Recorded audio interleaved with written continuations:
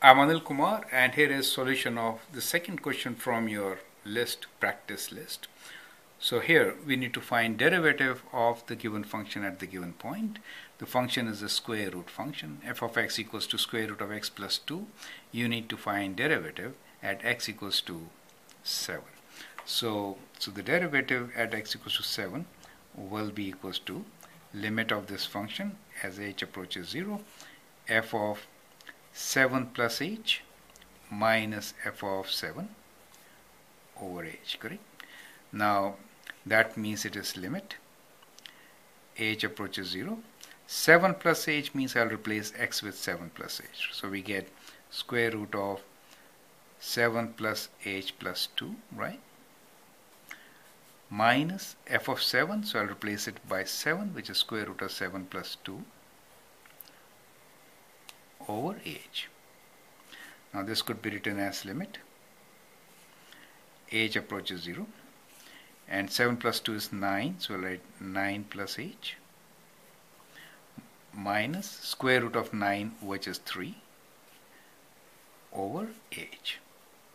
Now to solve this, I need to rationalize it, right? So limit h approaches 0, so we have square root of 9 plus h minus 3 over h times square root of 9 plus h plus 3 divided by square root of 9 plus h plus 3.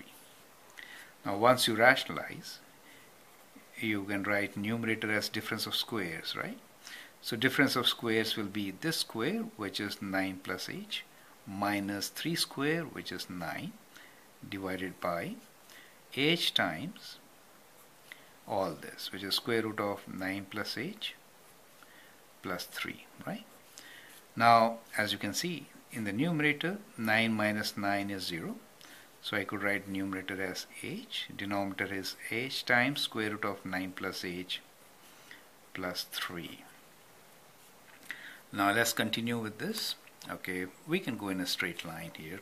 Okay, so this is 0, so that is equals to limit h approaches 0. So I'll cancel h and h, right? So I'll cancel these, so I get 1 here. So I could write this as 1 over square root of 9 plus h plus 3.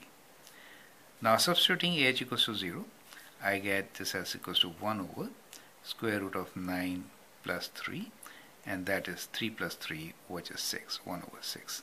And therefore I can write f dash at 7 for the given function is 1 over 6. So that is how we are going to solve this question. I hope the steps are absolutely clear.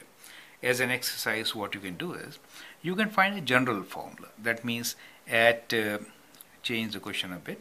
So you say at x equals to any point a, right? So find a general formula, and then you can substitute 7 and find. Check your answer, do you get the same answer or not? That should be good for practice. Thank you and all the best.